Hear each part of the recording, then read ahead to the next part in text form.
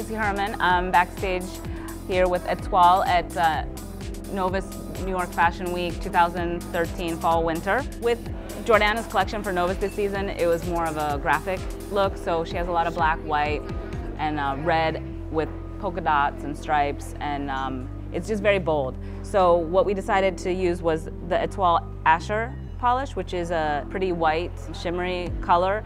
It's actually fairly sheer, but for Jordana's show, we're going a little bit more opaque. So we've applied it till it has a nice opaque quality. As an accent, we're using black Swarovski crystals on 2 of the nails on each hand as a graphic element. The crystal actually complements really nicely with the diamond dust that's in the Étoile polish.